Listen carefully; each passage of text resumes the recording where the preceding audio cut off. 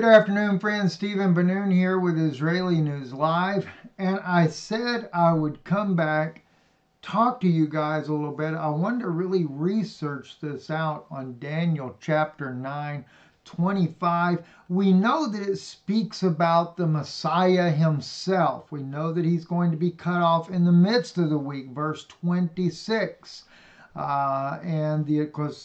Because it says, and shall anointed one be cut off, right? And there comes another prince, but he's not the Mashiach. He's not that anointed one. As we have here in Hebrew up here in purple, Ad Mashiach Nagid, and until Messiah the Prince, and then it gives the time space, right? It says there that it would be 7 weeks and 3 weeks. Now, the way they translate this verse, it shall be built again in a broad place in a moat, but in troublous times. Well, the question comes up is what's going to be built?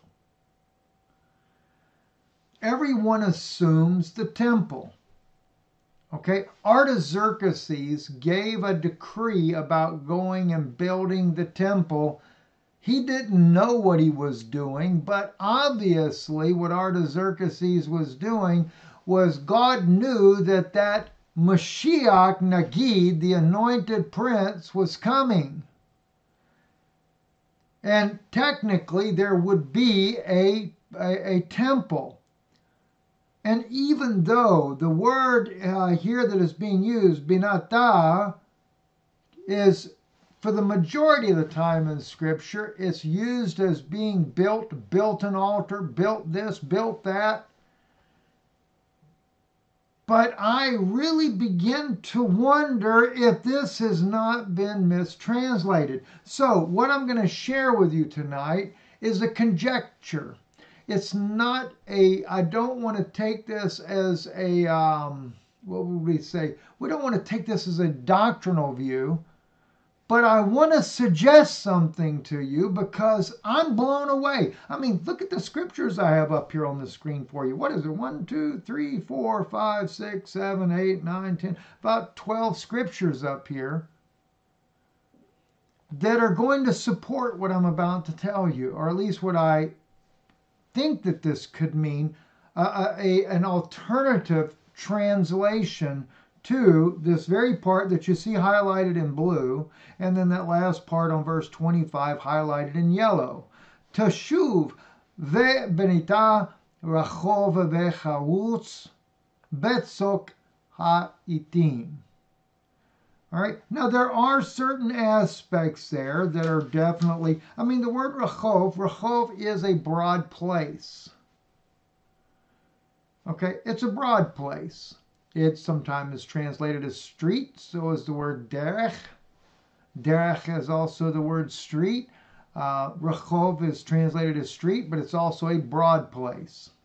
And we're going to get into each one. The word tashuv, that literally means you will return. Now they translate that as again, because they're saying, again, it shall be built again. But they leave out the word and they leave out the word you.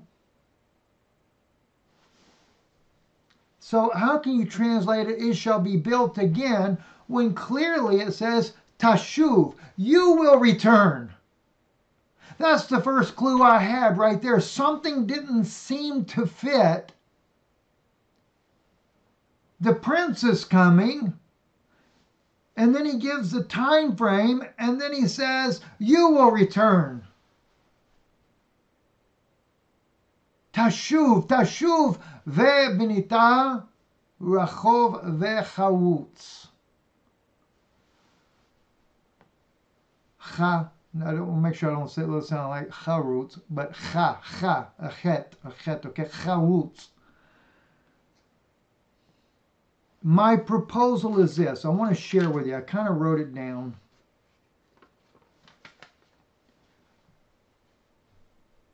I wrote down, you will return and build up children in a broad place diligently.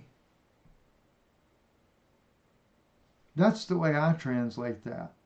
Now, I'm going to show you scripturally why. And I think this is really going to bless many of you. All right, and then the last part, the last two words where we have "but in troublous times," that could be easily translated that way without any problem. In a time of anguish. Time of anguish. It could be troubling times, but and in a time and in a anguishing times. But it's ha'itim, so it is the times. The times will be very anguish. There'll be much anguish in those times. All right. Now, I shared with you the other day when I just quickly looked at this word where they use the word and shall be built. Okay, shall be built. Okay. And it is, for the most part, throughout Scripture, the word built is exactly correct. So I don't fault the translators for doing what they did. Except for the part that tashuv, you will return. It's very, yes, you can translate that word as again, but tashuv is always, or shuv. Shuv means return. Okay, just shuv. Tashuv, you return. All right, so you return. And then, as I begin to share with you, what just really fascinated me here was that not only do you return, but we have multiple places in Scripture when they return. It's not just the word binah is also, it can be used as the word build up, but is to bring forth children, or to in this case here, Genesis 16, right? I want to show you King James on this as well. The reason I want to do that is because King James does use the alternative way of speaking of this word here. So I'm going to make sure you see. They're still using build up, which is perfectly fine. Nothing wrong with it. But I want you to see the reason why I translate the way I do, right? Genesis 16. All right, let's get ready. Let me get back over here where we're starting at here. Verse 2, okay? They put on here, and Sarah said unto Abraham, Behold, now the Lord hath restrained me from bearing. Go in, I pray you, unto my handmaid. It may be that I shall be builded up through her. Okay, and this one here, it says that I may obtain children by her. So it's to obtain children. I find the word obtain very fascinating in this case here, because with the Messiah coming, he's coming for redemption. So it is to obtain his children. Just like in the case of Abraham and Sarah, this was all about the promised child in the first place. Okay, another one. This goes on and on and on and on throughout Scripture. And Jacob's anger was kindled against Rachel, and he said, Am I in God's stead? Because she was telling him, you need to give me children or else I'll die. So he says, Am I in God's stead? And he says, she says, or he goes on to say, Who hath withheld from you the fruit of the womb? And she said, Behold, my maid Bilhah. Go in unto her, that she may bear upon my knees, and I also may build up through her. All right. Again, Genesis chapter 3, verse 3. Let's just quickly, we'll use the King James because Genesis. Whoa, goodness, I hate this advertisement junk. Genesis 30. And we drop down to verse 3. She said, Behold, my maid Bilhah, go into her, and she shall bear upon my knees, that I may also have children by her. You see, why does it use this word in here? Because the very word to begin with does come from, the very root of this is the word sons. But it's just, you add a letter here and a letter there, and now you have built. All right? So I think this is one of the reasons, but nonetheless, it doesn't end there. Let's take, and there's more than what I'm showing you. I'm just showing you a few here. This is Deuteronomy. And this was under the law of Moses. All right, Deuteronomy chapter 25, verse 7 to 9 here. And if the man like not to take his brother's wife, then his brother's wife shall go up into the gate of the elders and say, my husband's brother refuseth to raise up unto his brother a name in Israel. He will not perform the duty of a husband's brother unto me. If you'll notice, everything is about preserving the royal seed line of Israel, which was the Messiah was going to bring forth, right?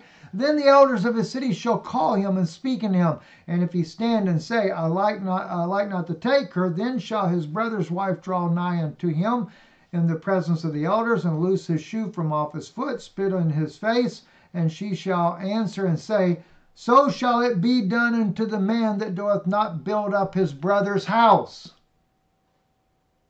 Wow, there you go right there. Build up not his brother's house. Now, if you were to look at that, Deuteronomy 25, let's just quickly take a peek here in King James. I haven't even looked at this one here, but I'm assuming it's going to be not raise up children to thy brother's house. Something to that effect. So, then shall his brother's wife come unto him in the presence of the elders, and loose his shoe from off his foot, spit in his face, shall answer and say, so shall it be done unto the man that will not build up his brother's house. Uses the same verbiage there, build up his brother's house. Or raise up children to his brother. Everything, like I said, though, is all about,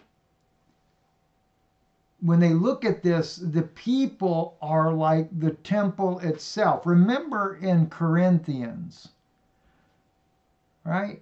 What do we have in Corinthians? Know ye not that you are the temple of God, and that the Spirit of God dwelleth in you? If any man defile the temple of God, him shall God destroy. For the temple of God is holy, which temple you are.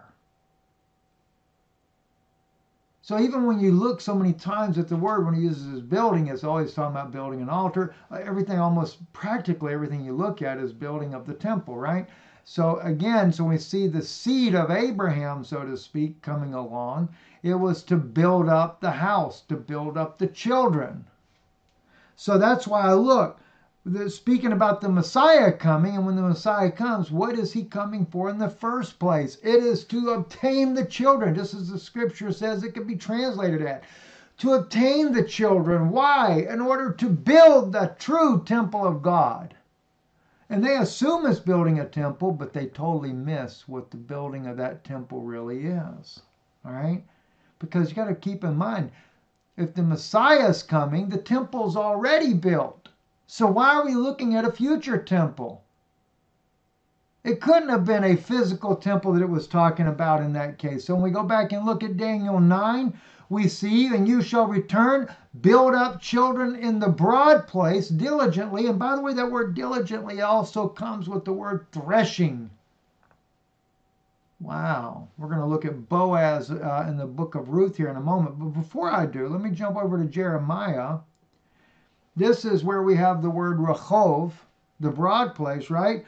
Run ye to and fro, Jeremiah chapter 5, through the streets of Jerusalem, and see now, and know, and seek in the broad places thereof.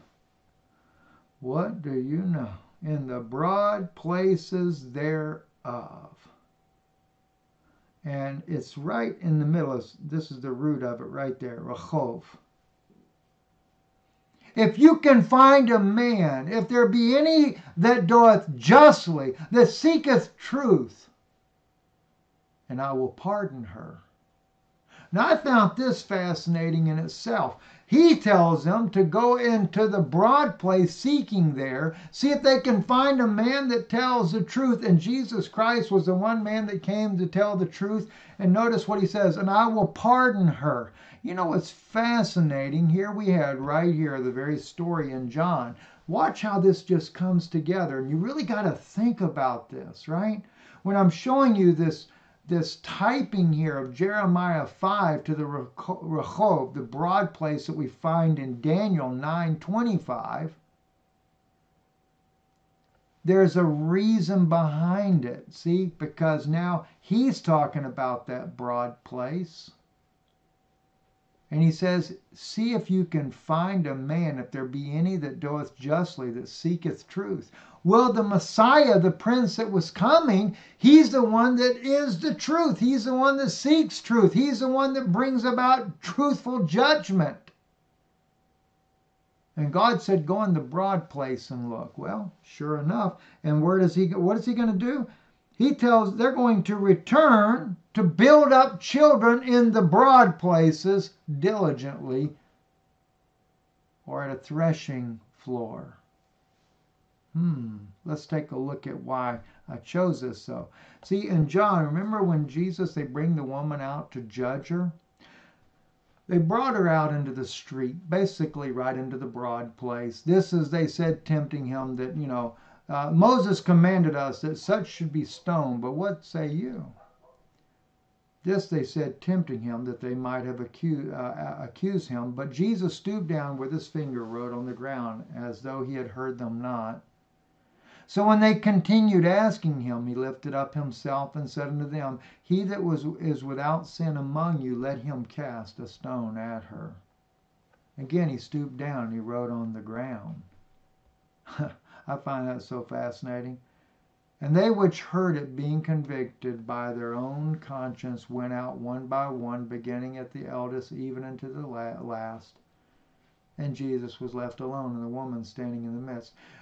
When Jesus had lifted up himself and saw none but the woman, he said unto her, Woman, where are those thine accusers? Hath no man condemned you? She said, No man, Lord. Jesus said unto her, Neither do I condemn you. Go and sin no more. You see, God said about Jeremiah, talking about finding, he said, go out into the broad place. He said, if you can find a man that is there, be any that doeth justly, and that seeketh truth, I'll pardon her. Could Jeremiah have been prophesying of the very event that occurs in John's gospel? The woman that's brought out into the street, thrown out there to be condemned by everyone, but they found right there in that street, in that broad place, there was a man that was what? He did justly. He sought truth. And the woman was pardoned as a result. Okay, let me share some more with you. In Acts chapter 7, Howbeit the Most High dwelleth not in temples made with hands, as saith the prophet, Heaven is my throne, and earth is my footstool. What house will you build me, saith the Lord? Or what is the place of my rest? Hath not my hand made all these things? Now the prophet was quoting from Isaiah. Thus saith the Lord, the heaven is my throne, the earth is my footstool. Wherefore is the house that you may build unto me? And where is the place that may be my resting place? For all these things hath my hand made, so all these things came to be, saith the Lord. But on this man will I look, even of him that is poor of a contrite spirit, and trembleth at my word. Okay, so what do we have here? What do we see? As also mentioned to you, that word diligently, it's also can be translated a threshing instrument. Keep in mind, how did Christ, what is it when we look at Jesus Christ coming, he is the master of the harvest. Remember when he said to the apostles, he said, the fields are ripe, go you out and find laborers that they could bring the harvest in. And what is that bringing that harvest in? That's building up the children. So see, the Messiah came, and let me jump back over here at Daniel 9 again. Let's look at that once more. Daniel 9. Know therefore and discern that from the going forth of the word to restore and to build Jerusalem. Now see, by the way, to restore and build Jerusalem, that was Artaxerxes' decree. unto one anointed a prince, ad Mashiach Nagid, shall be 7 weeks and 62 weeks. You shall return and build up children in the broad places diligently, or in the broad places with a threshing instrument. Could be translated that way as well. But it will be anguishing times, or it will be the times of great trouble. I find it in, you shall return and build up children in the broad place. And that could even be, as I said, translated as with a threshing instrument. As I look at that, like I said, this is all a conjecture. It's just a thought. Diligently is definitely another way to translate that. And diligently. You shall bring forth children in the broad place, and diligently, or and with a threshing instrument. Why do I keep bringing that threshing instrument? Because it's one of the ways that the word could be translated, right? Well, here's what you find interesting, though, is look at the book of Ruth.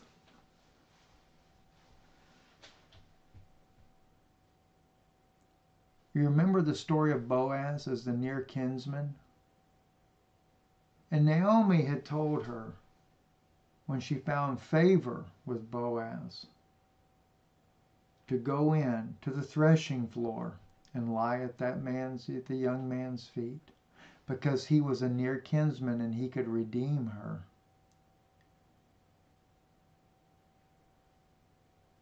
Wash thyself, therefore, anoint thee, and put on raiment upon you, and get you down to the threshing floor. But make not yourself known unto the man until he shall have done eating and drinking. And it shall be when he lieth down that thou shalt mark the place where he shall lie. And you shall go in and uncover his feet and lay thee down, and he will tell thee what you shall do. Boaz is a beautiful type of the Messiah, the anointed prince. This place he comes into the threshing floor. When we read over here in Daniel, you shall return, build up children in the broad place, and diligently, and with a threshing instrument. A harvest, so to speak. It's like I said, you could translate, and you shall return and build the road, and diligently, and it will be a troubling time. Kind of doesn't seem to make a lot of sense when you do it that way. So maybe perhaps there is something to it. I hope that what I'm telling you blesses your heart. Listen, if you want to support the broadcast here, we certainly greatly appreciate it. We need your support. Without you, we can't do what we do. And so I just want to remind you, IsraeliNewsLive.org is our website. And you can go right there. You can donate online by clicking on the right-hand side of the screen where it says Donate Online, or by mail. That's above my head, Stephen Ben-Nun. P.O. Box 156, Sunbright, Tennessee 37872, or even right here on the website. Either way, you can do that. If you want to help support the broadcast, but yet and benefit yourself at the same time, either EMP Shield, if you go there, don't forget to use the coupon code INL50, and you would just go to empshield.com. I'll put that in the link below. But Lifewave, extraordinary beyond belief. And I won't go, I go into it a lot of times. You can look at other videos and find that. But whether you shop and just want to be a customer, be sure though to become at least a preferred customer so you can save $50. but the product is absolutely amazing. The testimonies never seem to end. Everything that we've seen in our own friends, from dementia being reversed, kidney failure being reversed, congestive heart failure being reversed here lately for me, using Eon, not even X39, but Eon, causing my brain and my nerves and my legs to reconnect to where I could run up and down a set of stairs. And I mean run. Whereas before, I struggled to walk up and down stairs. So many life-changing things and life-changing stories. It's truly a blessing. So I just encourage you, if you want to do that, it would help you and it benefits us as well. And we thank you for that. God bless you. Thank you for listening. Stephen Benoon with Israeli News Live.